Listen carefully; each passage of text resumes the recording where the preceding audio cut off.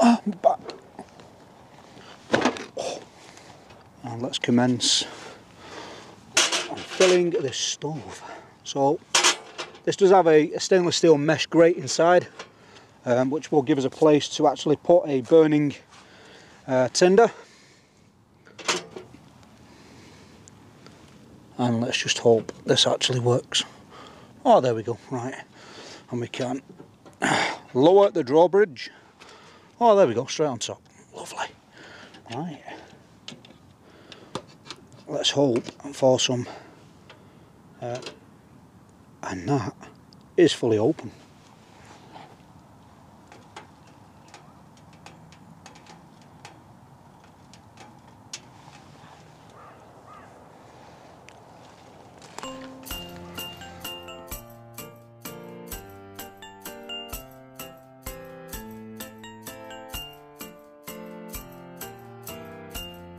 We wish you a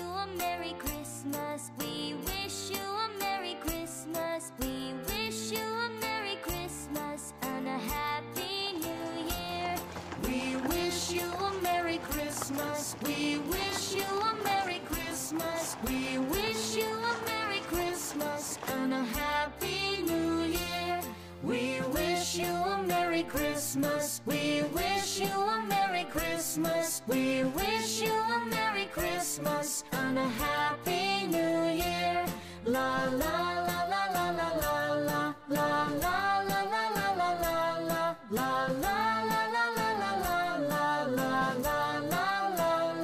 Good afternoon, ladies and gents, welcome back to the channel. Thank you very much for clicking that button and joining me for today's video. Hope you're all well. Now then, ladies and gents, apparently I have been a very good boy this year because my beautiful fiance has bestowed onto me a very special Christmas gift. And it's the gift that keeps on giving throughout the winter months and keeps us nice and toasty in our hot tents.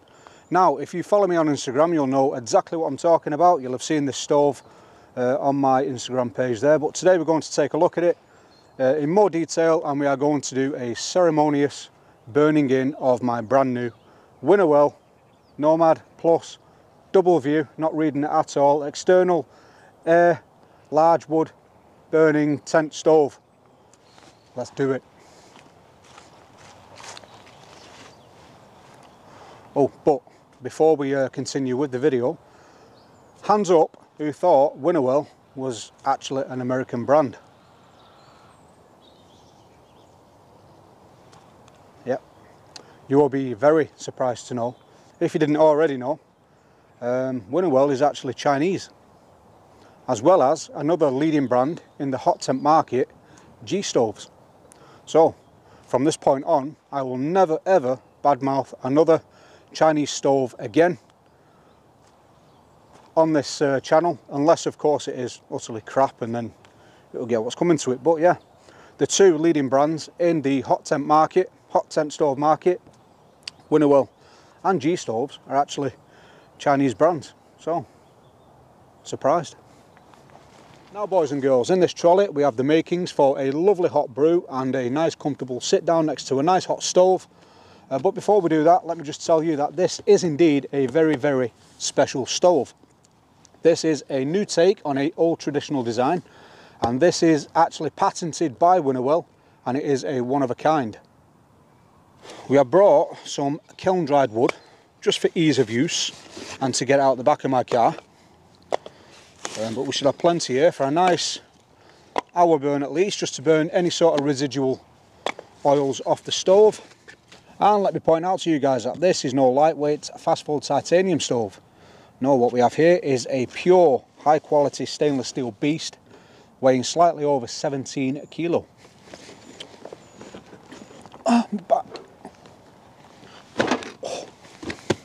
Right, so let's do a very quick box contents. We are racing against time. It is currently 2:20 in the afternoon, but the sun is going down rapidly, and I'm on the Raz tonight, so let's get this burnt in as quickly as possible. So inside we have a lot of protective foam inserts all around. We'll get rid of them. We have some destructions. We are not going to bother with these today. We can fettle our way through. One stove should be as easy as the other. although this has got a very special feature. That is my home address and price. I'm not sure, I'm not going to, obviously if you want to know the price you can look it up yourself, but this is probably £4 short of 600 quid. So again, very, very lucky boy. If you do follow the channel, you will know I have got the Winnerwell Fast Fold Titanium stove, which has served me very well for many years, and it is an awesome little stove, very lightweight. This, I'm going to call it its big brother. Absolutely beast of a stove. There is the stove inside. You have the fold out grates, which also act as a handle. I'm going to do some lat raises. Yeah. 17 kilo, guys. Fold them legs out. So we do have fold out legs on the bottom. Try and keep the stove as clean as possible. Bear with me, guys. Quick look at the rear end there. This is, to my knowledge, the only stove with a phallus. So we'll take a closer look at that in a minute and get this stove crack-a-lacking.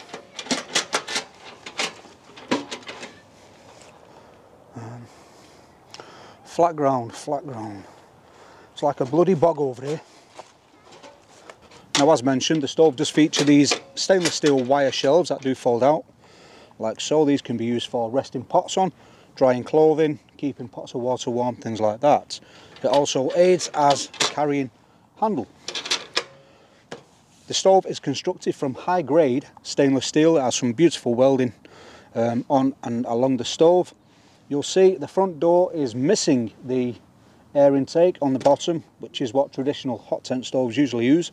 We have some beautiful furnishings along the handles, and I will bring you in closer for a look at that. Inside the stove, you'll see it houses the chimney pieces. The chimney on this is 3.5 inch in diameter, nice and chunky again, so we should have no problems with the wind folding that over, rendering that useless, like my other titanium chimney. All pieces are stainless steel, and very, very beautiful they are. That does not go in that way. And before we fully build the chimney, let's just spin the stove around and show you its bespoke party piece. So there we go. On the back you will find the actual air intake for the stove. This is a new design from Winnerwell, and this is what sets it apart from other stoves in the field. So we have a lever on the front of the stove, and as you see, that is what opens and closes the damper on the flue. And we do have a foil flexi pipe which comes off the back of this and actually exits the tent. I've not brought that today, wasn't necessary for the video, but we also have a ring to fit to a canvas bell tent or any canvas tent, which allows the pipe to sit outside the tent. And the purpose of this is traditional hot tent stoves usually use and deplete the oxygen inside the tent and the heat from the tent, which can pose a risk for the individuals inside. This one eliminates that risk, and this one feeds from external outside the tent. You always have a nice supply of cold air. Fantastic. Dimensions, guys, I'm not going to go over in this video. You can check this stove out yourself. I'll leave a link up in the cards, or I'll just put a placard on the screen to show you some quick dimensions. There we have the spark arrestor. I'm not going to fully build the chimney. I think it stands somewhere between 9 feet on the stove. In fact, I think I might reach. I'm only a short arse. Let's put that on there. I think we've managed it. Wind is pretty calm today, so hopefully there should be no blowing over of the stove. Inside the stove we also get a little coal scraper, which is a nice touch.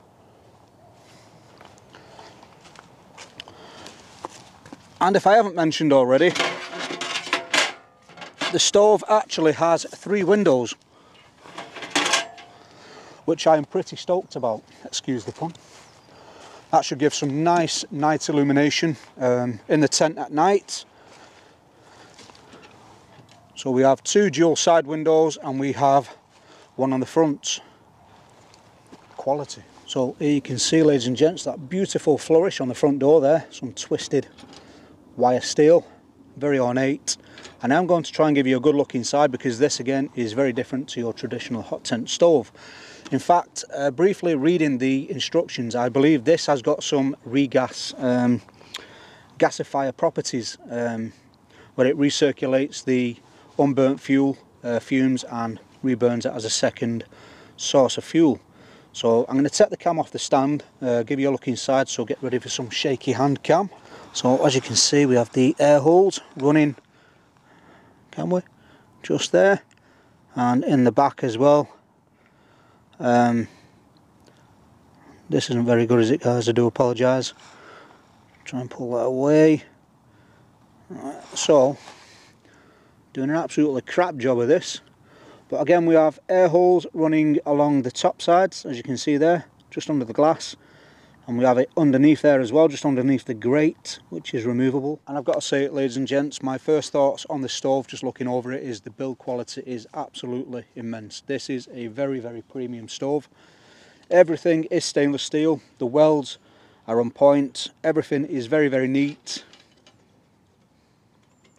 Do have some very, very minor, shall we say, toothy edges, but you'll be wearing gloves if you're a sensible person, not like me. You'll be wearing gloves with this stove anyway, so it's just a stove. Something else I'd just like to point out very quickly. This is the dampener module on the front, and another safety feature I think they've implemented here without even thinking about it, unless it is purpose, is this is actually fully open now when the lever is in the horizontal plane. So we can only open the door. Apologies for the sirens, I think someone has just been murdered, very likely around here. So the door cannot be opened when that flue is open. The flue has to be shut before the door can be opened, so that is very, very ingenious. And again, we can obviously have different positions for the flue to regulate the air coming into the stove. Right, less of that chat, let's get it going. Right guys, we've got some lovely kiln dried birch here, and we're going to split this down using my lovely little axe from GT Knives. Admittedly, I have had this for a very long time now, and as you can see, in storage it has sustained a little bit of more of a patina than I would like, but this actually came with the Dragonfly Bushcraft knife, and I've not really had a use for it up until now. So we're going to see how it does with splitting. We can even get that in the shot. Let's have a look. Ooh, she'll split. See, forgetting about the damper. Silly sausage. So these will take 16-inch logs all day long, which will obviously improve burn times, keep you warmer into the night. So let's stuff it full of wood. Let's stuff that hole full of wood. So ladies and gents, again apologies for the rushed video format today. I am trying to, like I say, get this done and get out for a well-deserved drink. Let's put that lanyard on. See if this can actually split a log under its own weight without severing my arm on that door.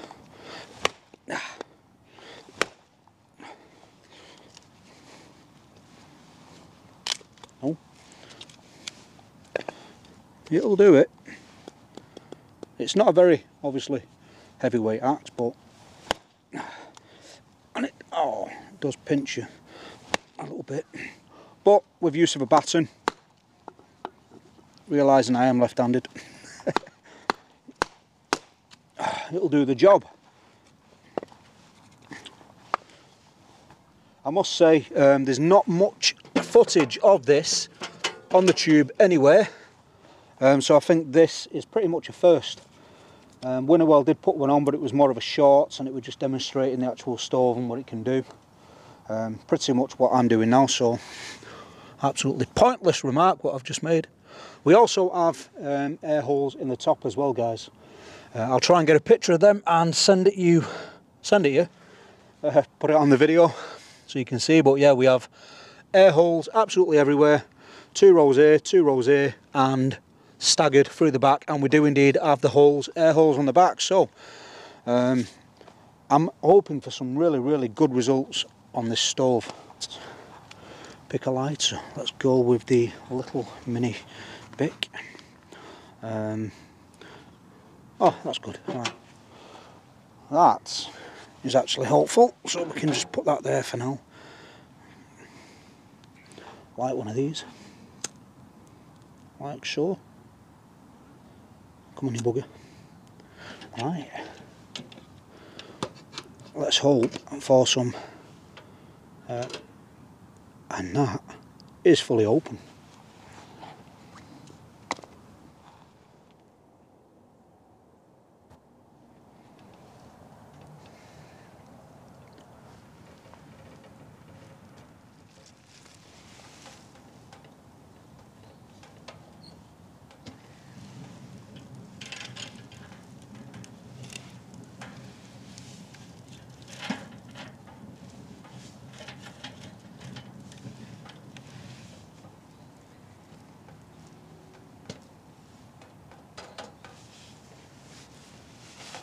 Right guys, so the stove is taking on that lovely blue gold, nearly fell right into that on my face. The stove is taking on that lovely bluey purpley gold colour now.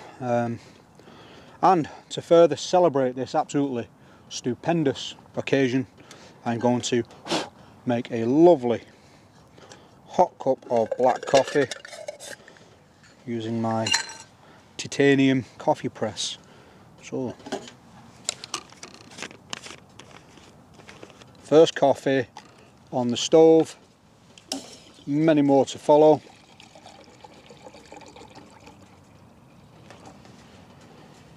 Might have 2, there we go. I have also, guys, as you may well already know, actually bought a lovely canvas hot tent to go with this. That is very wonky. Sorry guys, bear with me. The camera is on the piss, just like I will be in a bit. There we go. What was I saying? Oh yeah, that's boiling already. That is absolutely some tremendous heat coming off there. Yeah, I have just bought the One Tigris North Gaze canvas hot tent to go with this. That will be a stove for this. That will be a tent for this stove because I am going to use the ring for the pipe, the jack adapter, if that's what it's called. So that tent will have a permanent hole in the fabric for the pipe on the stove. So that will be the ultimate combination. I will be bringing the stove to the channel for a review very soon, but as you can probably hear around this field, it is like an absolute slop pit at the minute. What we got here, right? Brazilian roast and ground coffee. Brought a spoon. I can never remember how much is enough. Can't open it. Knife, give me a knife. Got a knife. Bloody hell, I've not used this knife for a good while either. This is the R2 Scout from Falkneven. I have swapped over to my Falkneven knives for the winter time. It's nice having a selection of knives that you can choose to use at different times of the year. How much is too much? Doesn't say. Let's get a spoon in and just spoon it in. Let's go with, I say 2. 2 should be fine. Let's not get it on the stove because I don't want to burn that in.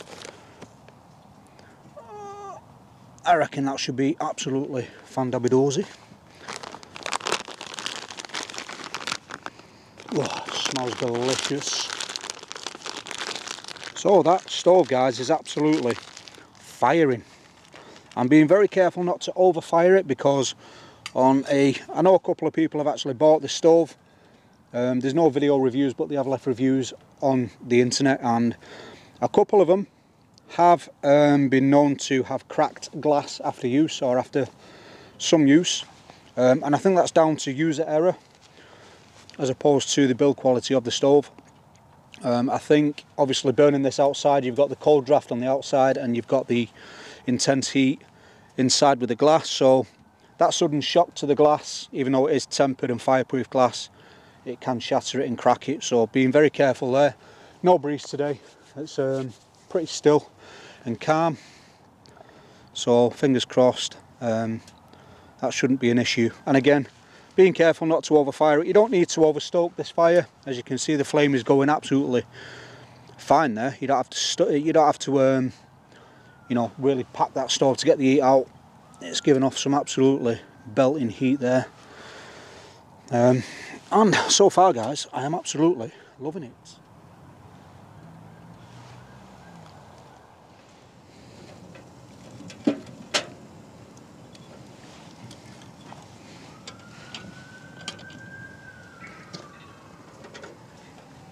So yeah, I think we have got some, again, gasification action going on, which should give us a nice clean burn.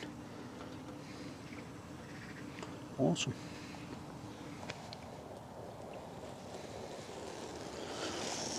Whoa there, cowboy. The coffee's done. So ladies and gents, let me know your thoughts down in the comments section. I look forward to conversing with you down there. But ladies and gents, that wraps up today's video. I would like to thank you for joining me for today's video, and I hope you've enjoyed today's content. If I don't see you this side of Christmas, I hope you have an absolutely fantastic Christmas with your family and an awesome new year, and I will see you in the new year with new and hopefully more regular content. But until then, guys, you stay safe, and as always, stay crafty. See you again. Bye bye.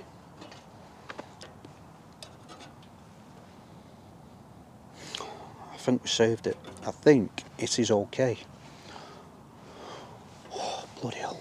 Just a random guy in the middle of the woods, nothing to see here, with a fantastic stove.